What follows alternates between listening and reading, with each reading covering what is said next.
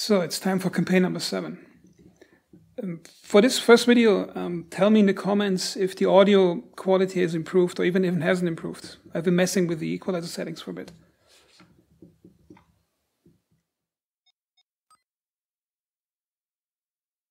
I'll take the one with the least bonus money again. Okay, so what mistakes did I do the last time?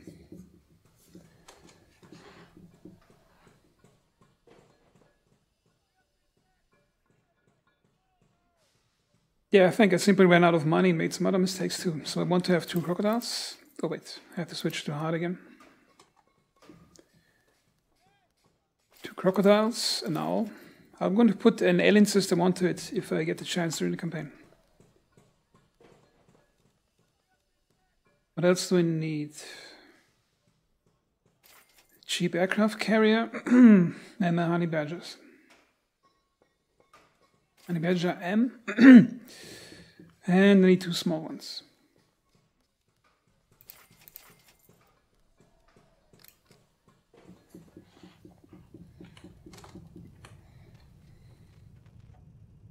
Okay, so what really eats the money is I'm using too much fuel. And I had 2 missiles bug out the last time. I hope it won't happen again. Okay, I simply need to be more careful with the money, and as players told me in the comments, I should pay more attention to actually getting the Tarkans and not mess up the conversations like I do usually. Okay, and I need a lot of fuel.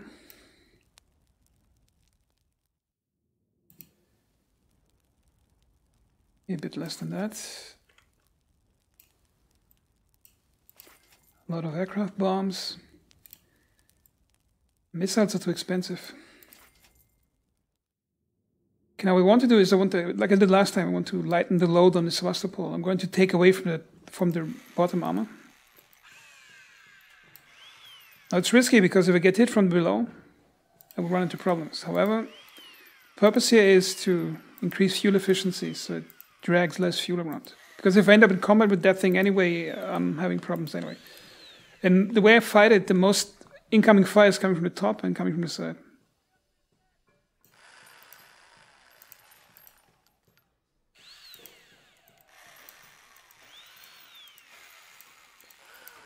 Actually thinking of removing the squall gun and just replacing it with a lot of 57mm and other guns. So it's more like an anti-aircraft platform.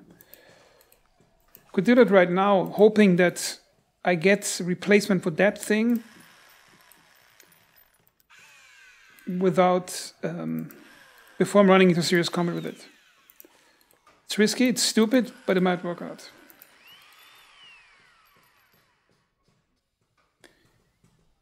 Don't need the nukes right now.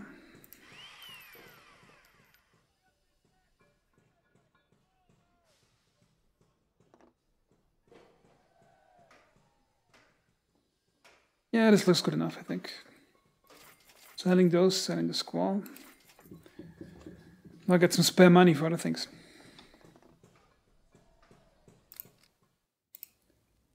Okay, now I'm getting more fuel. Take some 100mm incendiaries. The problem is with special ammo, I don't like to use it because if it's really expensive and I miss one salvo in the chaos of combat, I'm just shooting away money. So I don't want to do that. Okay, now refuel. Northeast of us, that's probably here. Might also be here. Now what I want to do is I want to get positions on enemy strike groups. And then I'm going to send my crocodiles and my owl really far out and position them in areas where I can hit them before they're even aware of me. And I need to be economic with my missiles. So for example, if I... The problem with regular strike groups, if I attack them with a plane, they have really good anti-aircraft. So I'm going to lose the first 2 planes in the group. I'm going to get lost just to the anti-aircraft fire. If I'm sending in aircraft carriers, they usually have planes screening the aircraft carriers. So I would need to avoid that too. So the best use for missiles in terms of not getting any counter is the regular anti-aircraft groups and the missile groups. Okay, let's see.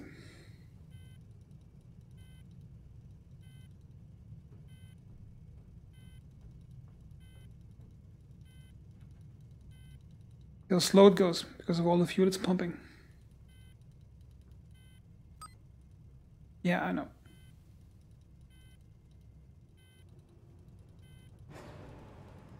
Okay, now we move. The whole fleet is going to move up here, and the smaller ships are going to attack this and this.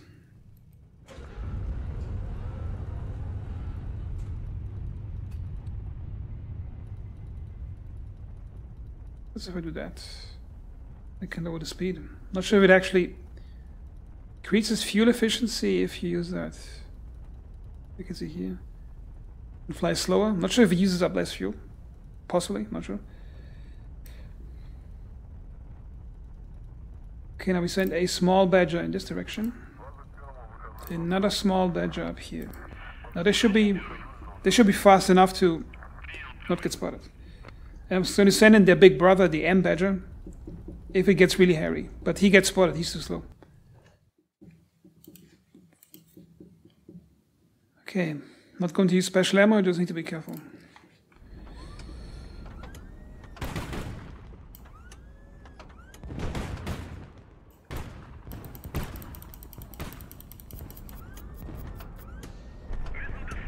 Oh, this is bad. Oh, this is bad.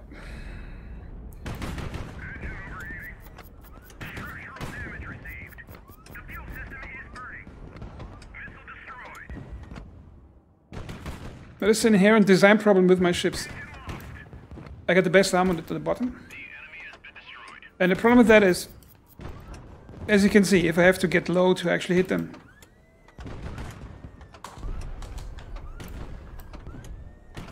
Well, in this case, I'm not really below on my arm, I'm on sideways.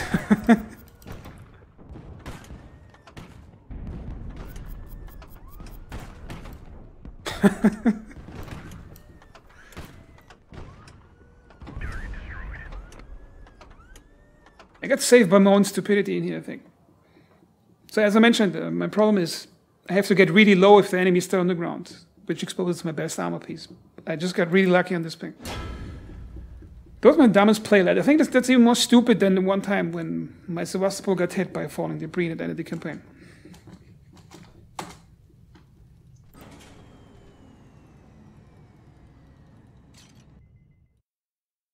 Yeah, it looks so messed up, they probably confuse it for a wreck on the ground.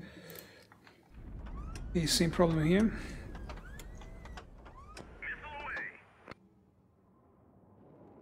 I'm shooting those that are early in the combat because if if they get shot at, I'm gonna lose them anyway. So, how did I miss all shots on that one?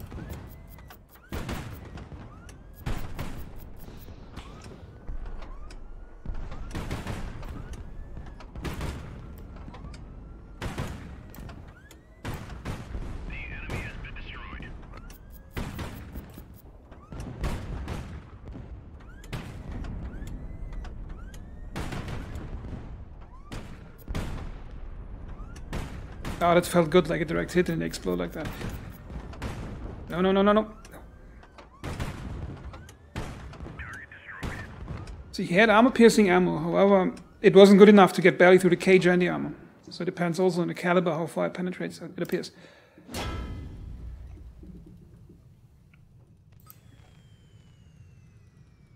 I got really lucky in this one. It would have been really stupid if I lost my honey badger literally to almost the first shot fired at it. I mean, look how it looks over here. Crew 0.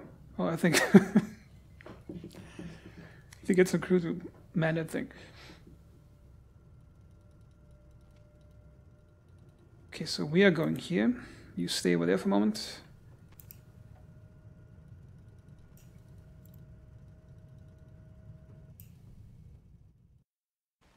Okay, let's not screw up this thing. Okay, he's a believer, so that's easy. I know this guy. Also, to the guy who told me in the comments, the Romani is supposed to be the Russians or something, he told me. Because I still don't know who the Romani and who the airlines are. I'm not sure. Is it player crew Romani or also Tarkan? I usually skip over the law on this one. Okay, he likes the pot.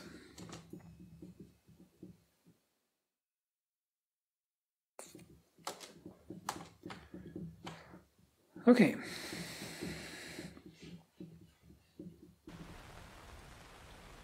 Get a free ship, I still got money. The main group is going to come in, perhaps to reinforce the crew. I'm not sure how the dynamics work on this one. Getting some of those.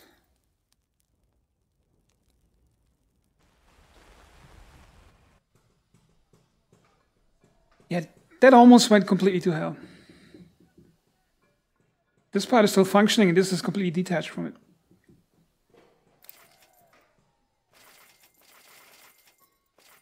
Yeah, this one's going to stay in the dock for some time.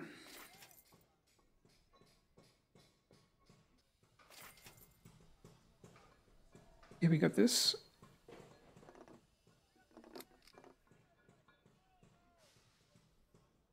Something to fine-tune here. I'm just going to remove the armor for fuel efficiency, because if the thing gets hit by a missile, it's coming in from here, so the armor isn't really necessary. I'm not going to use it in combat.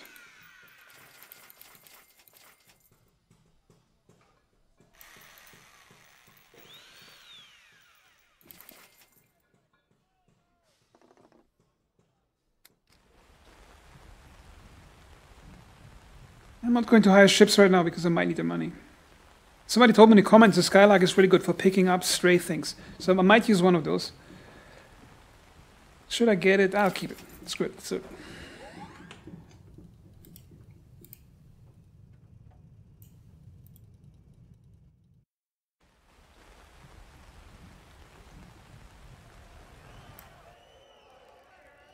fuel tanks are full. Give me some extra bombs.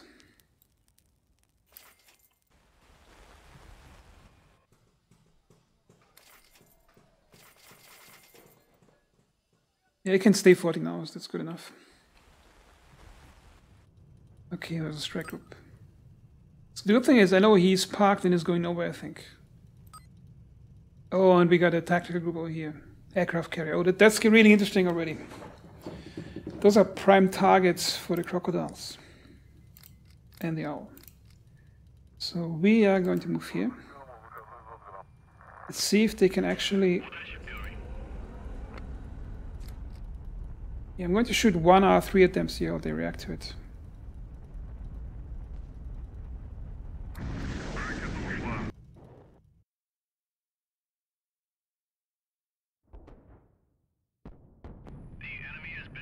Oh, that felt good.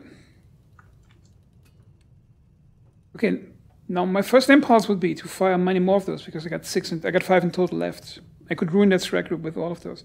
However, I might need those missiles for more dangerous things. For example, a static group like this is more dangerous to me right now, because I cannot approach it without losses unless I shoot it with missiles. If I send planes, I'm going to lose 2 or 3 to the defensive screen that I have. So I'm just going to leave it at that. They took one hit, one ship is gone. And now those guys, let's see if I can take out the aircraft carrier.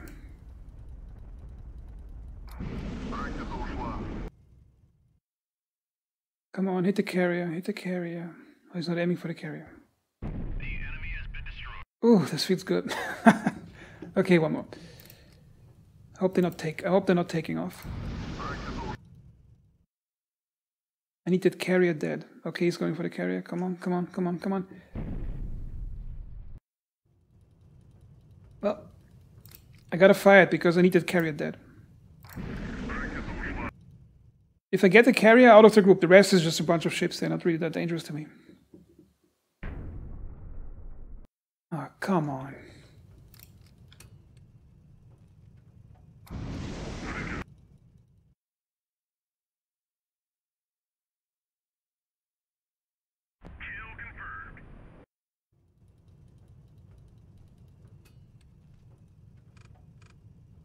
So I expanded 5 of those. It was worth it, I took out the aircraft carrier, but I need to keep in mind to rearm with more missiles. And I leave those alone for the moment. Okay, got the Skylark for extra fuel.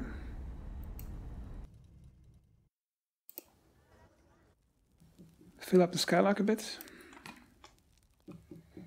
Okay, let's see.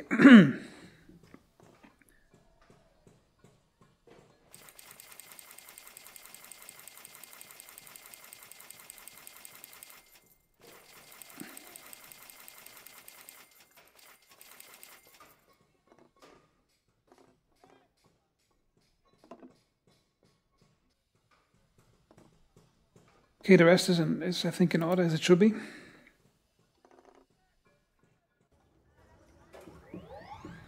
Okay, when those guys have refueled. Yeah, rare module, no, ship repairs, allies. I need the rare modules one. Oh, they're right here. So I guess we're going to move over here when we repair. Then when we're done here, I also could send the Skylark up here so it can help them with the full fuel complement.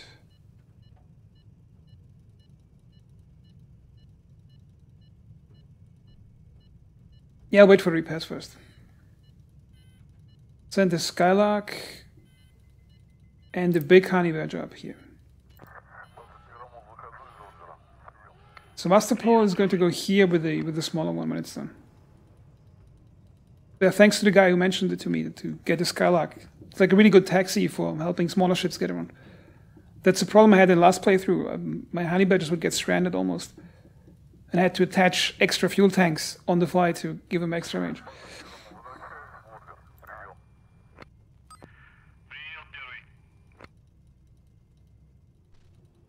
Okay, what are you guys doing? Are you guys done? Okay, you move here. Those should get some fuel and get up here.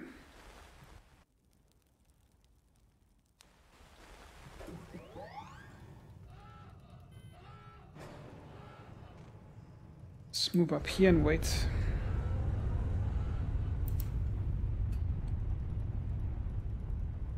Yeah, he's not really in fighting shape. I would risk him in combat if I send him right now. Send it to the Sevastopol for direct combat, or I can send in a Wasp and just drop a few bombs before I send it to Sevastopol. So they will get spotted, the strike group will start moving, and then I can do something with it. But I need the raw modules, so yeah, I'm going to send in some planes first.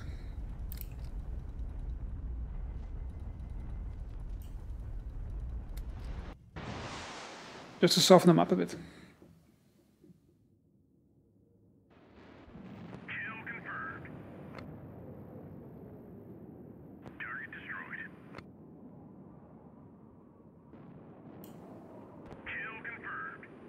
Now I won't get any loot, I think. However, the path is free to get to the place. Oh, interesting. See, now he starts moving because they detected something interesting. Well, it's interesting. The alarm raised. They know something's happening down here, but they haven't seen my strike group. They just saw the planes coming. So this guy, if they move along the path lines, they should move in this direction. So if I go here, by the time this guy's here, I repair a bit, he's over here. But by that moment, I could basically spot him. Here's an island. So if I track him here, recon plane gets him, and I hit him with the aircraft. So yeah, that's the plan here.